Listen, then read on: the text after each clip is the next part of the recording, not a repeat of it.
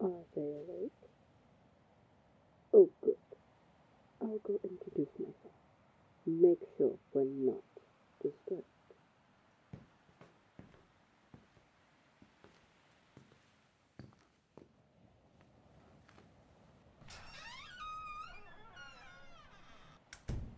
Yo ho, it's a pirate's life for me.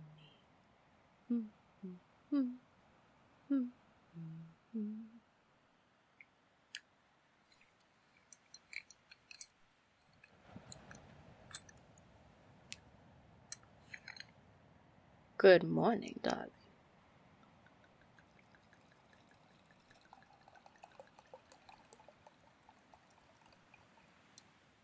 Slept well?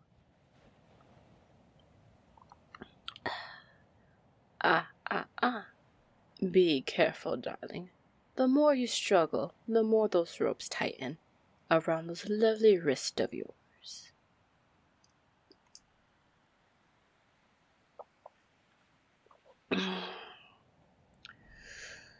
I've got a lot of questions for you, but with that gag in your mouth, I know it'll be hard for you to speak to me.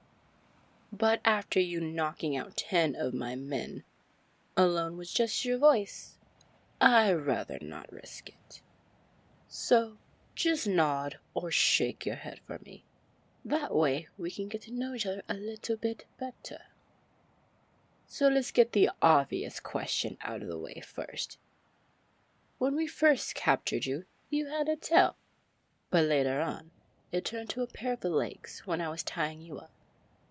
You're a siren, aren't you? Nod or shake your head, darling. You know I could have killed you, or sell you off to the highest bidder, and me and my crew would be set for life. But I decided against it. Don't make me reconsider it, darling. I'm not the patient type. So let's try this again. Are you a siren? I thought so.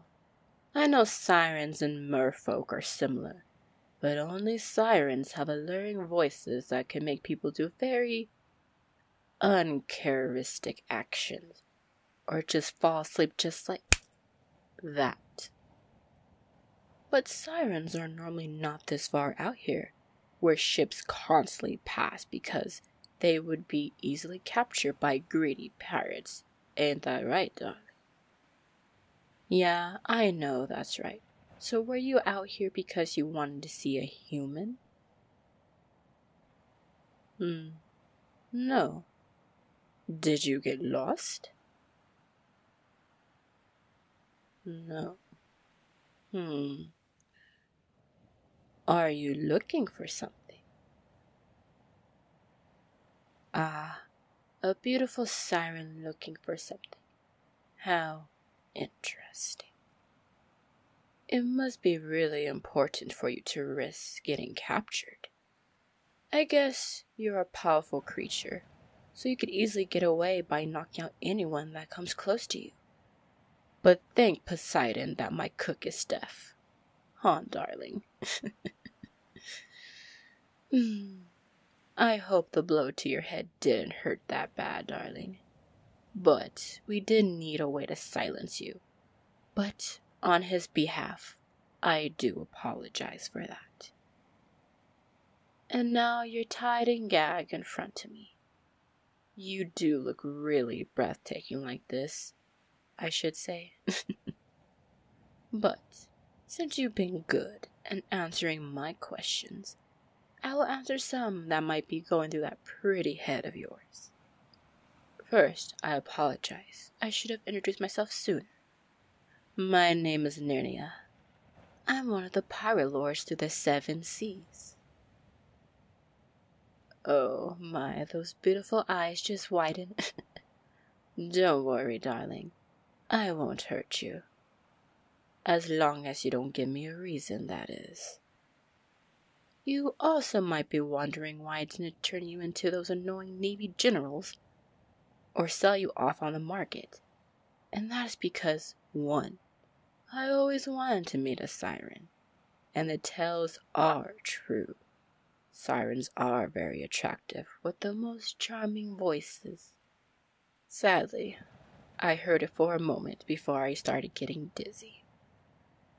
But I don't blame you. You got caught in our net. It is understandable that you were scared of what might happen if you got captured by humans, especially by low-life pirates. But darling, we aren't low-life pirates. My crew is better than that. Second, there has been a priceless jewel that I've been looking for years, and apparently only a siren can find the location of the jewel. I can see that you're confused, but let me explain. I said I don't want to be disturbed. What terrible timing. Give me one moment, darling. I'll be right back.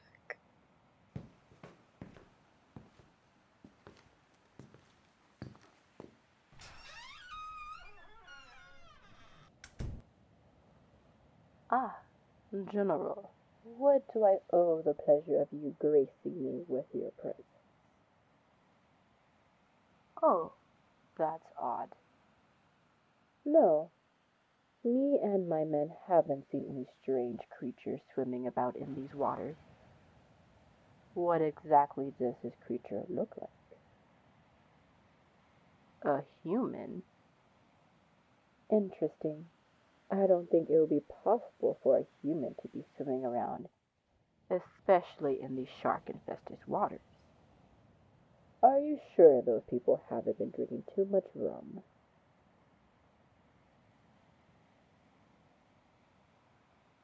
True, since 4 different ship captains said the same thing, I guess something is lurking about. Yes, of course. If I see anything, I shall report back to you, General.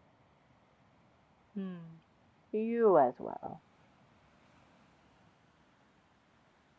Lucille set a course to the west. I want to get away from that bottom feeder as fast as possible.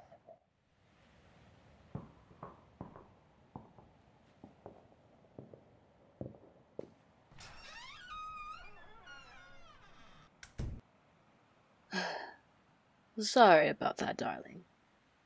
Oh, you look confused. Well, since someone hasn't been discreet, I don't know what you're looking for, but could you at least now let the whole Navy and every other ship know that you are here? But no need to worry. I'll protect you. Because after all, I need your help. And from the looks of it, you need mine as well, since people are looking for the strange human who's swimming about. And trust me, if you get caught again, you will never return back to the sea. And we don't want that. Now do we? Didn't think so. Now listen here, darling. I want to help you if you help me. I promise that I won't harm you, won't turn you in, and will do everything in my power to help you find whatever you're looking for. As a pirate lord, I don't go back on my word. Okay, darling?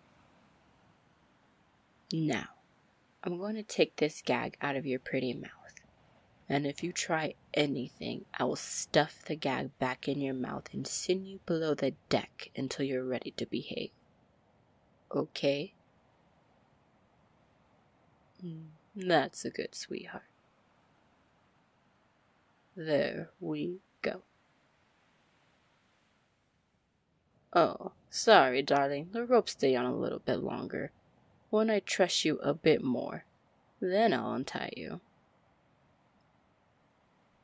Oh, the General? Don't be mistaken, darling. The General thinks we are partners because I help him and the Crown do their dirty work. I could care less about him and can easily send him to Davy Jones' locker without a second thought. Anyways, let's get back to business. What exactly are you looking for? A shell. You're risking your life for a shell. Oh, a magic shell. Of course, it's a magical shell. Why wouldn't it be? Go on.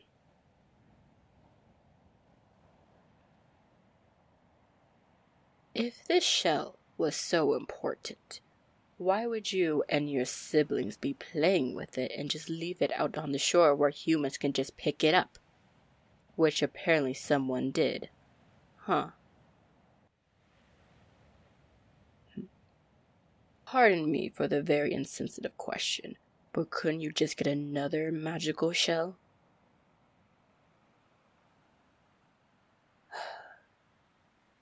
Again, if this shell was a sign of peace between your kingdom and another kingdom, which is interesting all on its own, why were you playing with it? Wait, are you royalty? Ah, that makes sense. Because if this shell was that important, no normal siren would be able to access it.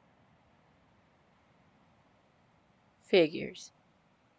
So why did one of the royals have to find the shell? Don't you have guards or something like that to do that for you?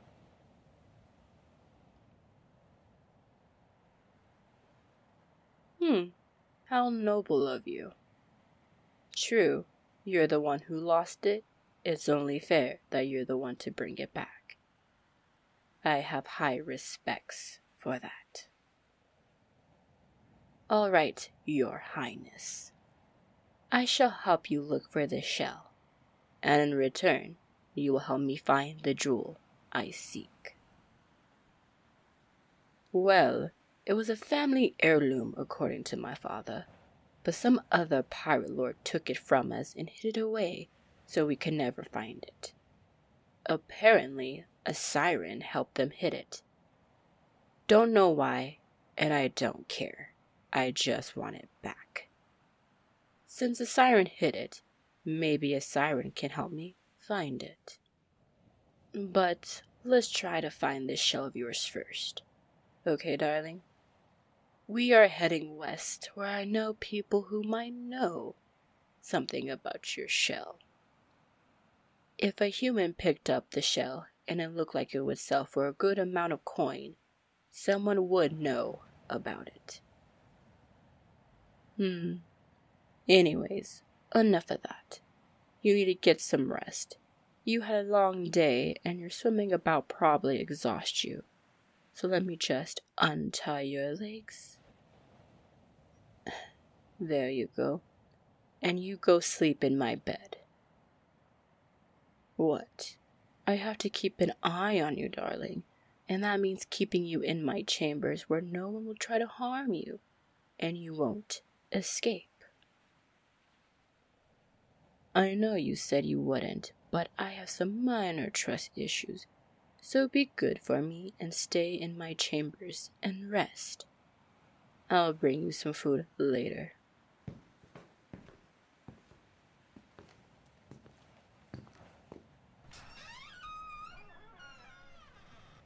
And darling, it will be a pleasure working with you. Sweet dreams.